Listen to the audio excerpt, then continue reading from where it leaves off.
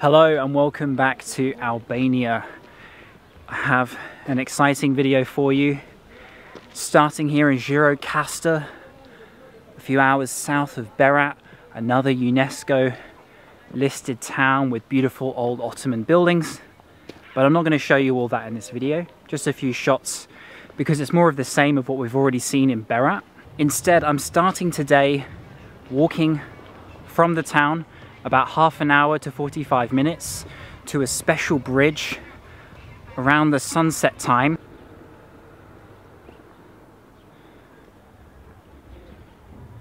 The town of Gjirokastër below, here in a beautiful valley. The castle which I visited yesterday, just above there, overlooking the beautiful old settlement. The castle is really worth a visit. Make sure you allow the time. It's only a few steps away from the center of town, and it has history, of course, dating back through multiple states of affairs over the years, from Ottoman to Italian occupation to a prison during the communist times of Enver Hoxha, who was actually born here in Gjirokastër, in this particular town. But more than the history, you can see the stunning views of the valley and small villages in this part of Albania. Absolutely breathtaking to soak it all in, especially with this iconic Ottoman clock tower. But right now I'm navigating my way through these outskirts of Gjirokastër to reach the aqueduct.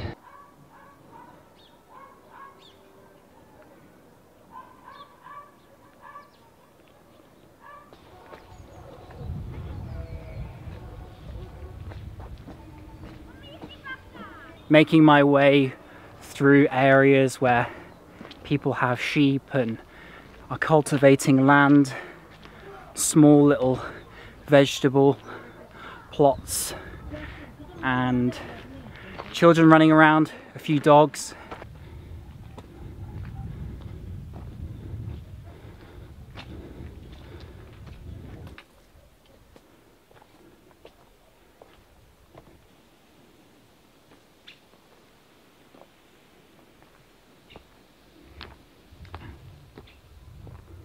So here we are, not long after walking from the center of Gjirokastër. I'm now here beside the bridge, which is sandwiched between the valley there. It's not actually a bridge, it's an aqueduct. Ali Pasha, the powerful Ottoman ruler, commissioned the building of this bridge, which was actually an aqueduct to transfer water to the city from mountain springs. And this little bit that still exists today, Shepherd's Pass, before sunset, taking their herds back to their place for the night. Beautiful mountains in the background, and if I focus the camera, you can see yellows and oranges oozing.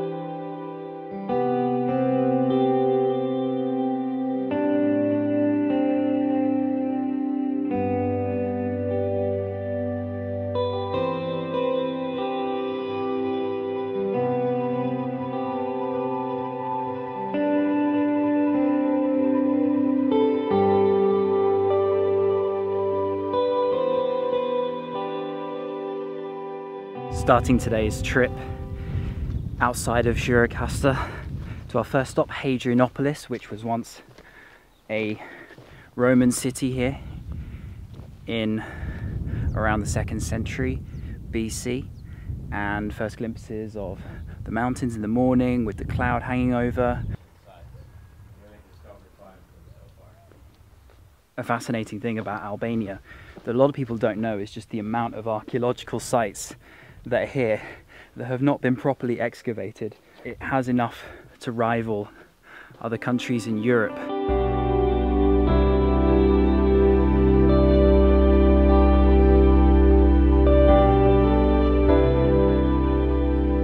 A short drive up the mountainside, and now we're at the top in the villages, and in front of me here an old World War II memorial which commemorates the deaths of those Albanians who fought the Nazis in these hills. You'll find thousands of these all over Albania, but in particular from here, as you can imagine, the views feels super fresh as it rained last night. In this house here we can see in the garden grapes being grown, perhaps for wine or even to help make raki.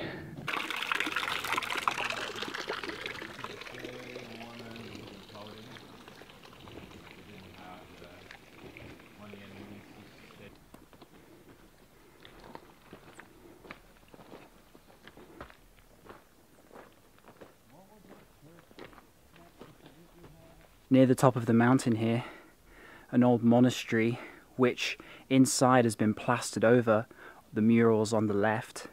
During the times of communism in Albania, the monks were kicked out, religion was banned as the state didn't want the practices of it, but places like this were kept more as a monument to remember the past. They weren't all completely destroyed, but evidence of what the communist years did to Albania.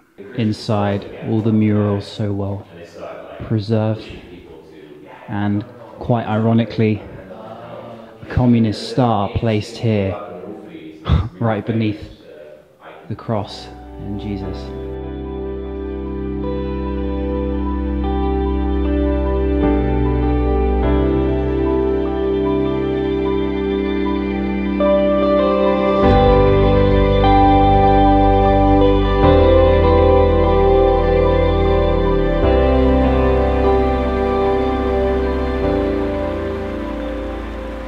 After the monastery, another short drive over some beautiful mountain views and some steep roads, almost Nepal-like with steep drops. And we're now here in Zagoria National Park, in Europe's last wild river. And this here is a slightly cold but very beautiful part of the park. And I'm just going for a quick dip towards the waterfall at the end over here.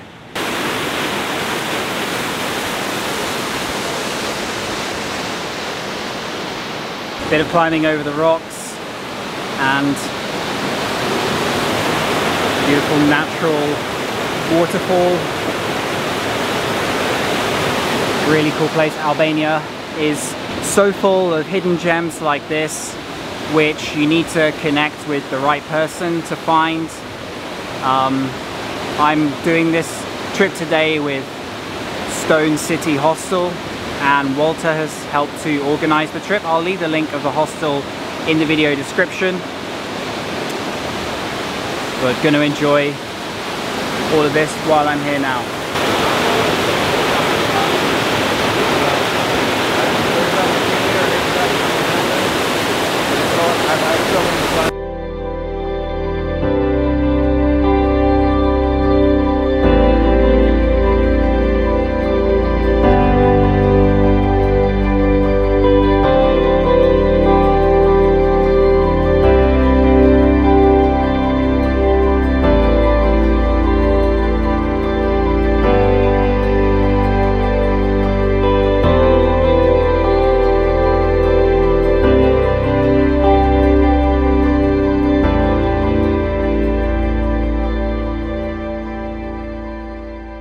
This is the 4x4 we've been taking to get around today, and now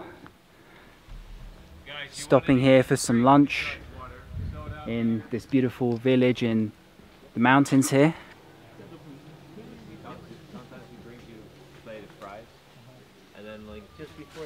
So we just finished lunch at the top of the slope, which we worked our way up from the pools after our swim, and now we are hiking between two ranges. The most direct way back to Gjirokastër is this way, if you were to go straight. We're very close to the border with Greece, here in the south of the country, and you can also go hiking in the north, Theth, Valbona, which I will get to later on in the trip. Another monastery or the ruins of one. One of the many that was completely whitewashed, as I mentioned earlier. This one here far more remote than the other.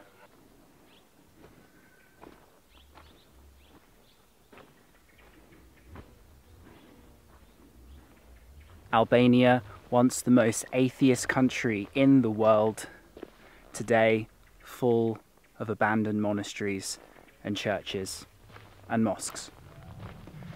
In this beautiful idyllic setting, it does have a magical feeling to it that I can't quite put my finger on. Some of them completely whitewashed, plastered over inside the murals, but some also partially preserved, as we saw earlier. Let's take a look inside this one. Just some murals remaining, but the rest totally gone. These churches were as decorated as those that you find in Greece.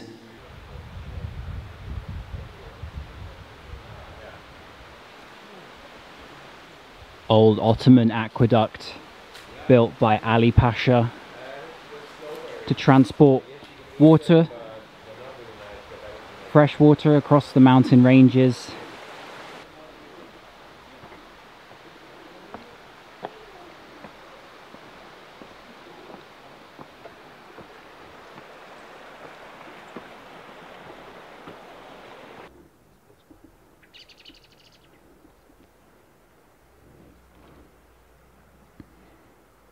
Having hiked a bit more, we're now in the next village, and right here an old abandoned school during the communist era with some interesting objects inside.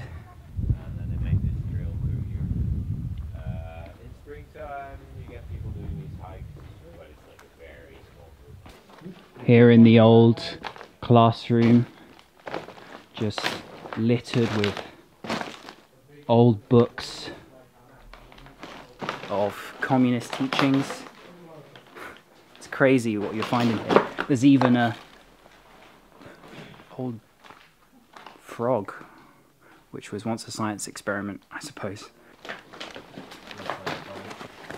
In here, a book by Enver Hoxha, who wrote loads of books during his time. Amongst all this stuff, another book written by Lenin. I mean, he does it now too, though. Yeah. Interesting, like, but sort of stamped.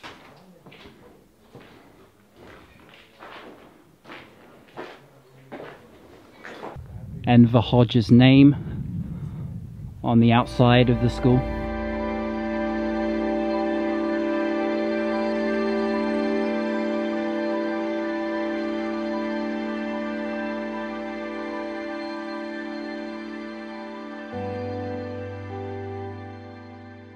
Having driven back up to the top of the valley with Gjirokastër now on this side, we are walking along this ridge to take in the cloudy sunset today. The scenery around here, it goes without saying in this video. I feel very lucky to have been able to have access to capture it. It is majestic and an eye-opening experience, because I think a lot of people don't really know a lot about what Albania can offer, but it is full of these gorgeous mountain villages, valleys, rocky scenery, lakes, and of course beaches, which I will get to later on in the trip, hopefully, perhaps when I finish things off. But this is the part of Albania that I think, if you're like me, will impress you most.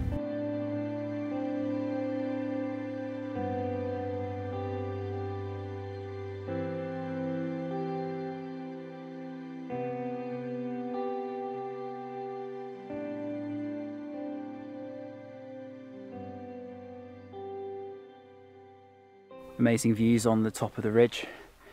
where we just came from, and now the other side here with Gjirokastër on the far side, not really that far away comparatively, and the sun slowly edging downwards as I soak in this for the last of this video.